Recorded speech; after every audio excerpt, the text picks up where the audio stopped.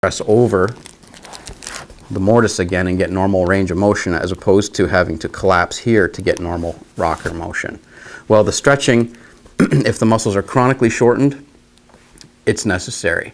But if they're reactively tight, neurologically protective, so to speak, because there's a difference between tightness and shortness, and we talk about this in our video series. If they're neurologically tight, the only way to address that the release of that neurologic tightness is to address the weakness in the front. Okay, some of the tightness back here may be because you don't have enough strength to finish the pull across the front. So the bottom line in this is that posterior compartment tightness is really important to address, or posterior compartment shortness is really important to address. You need to be able to discriminate which one it is, because the treatments are completely different, but also any increased tension, tone, or tightness or shortness in the posterior compartment will inhibit the amount of degrees of rocker, ankle rocker, which will then cause some compromise here. Just to summarize, you can see that when this collapses, this ankle rocker, this tripod slides forward. Okay, whereas if I had normal ankle rocker motion, you could move over top of a stable tripoded foot without collapsing the arch.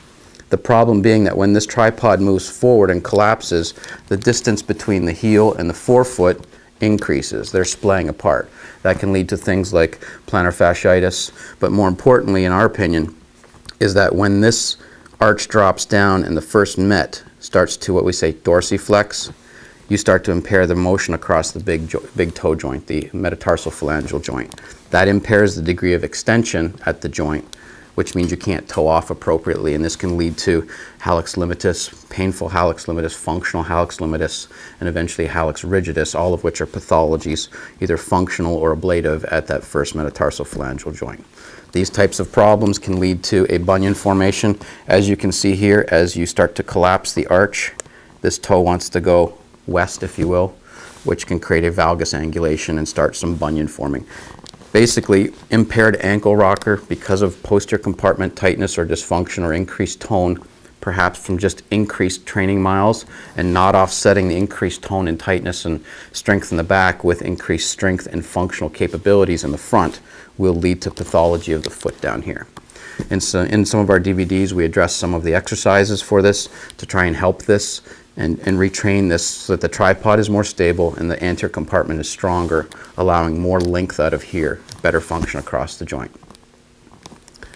So visit us at our websites, homunculusgroup.com or thegateguys.com or wannagetfast.com.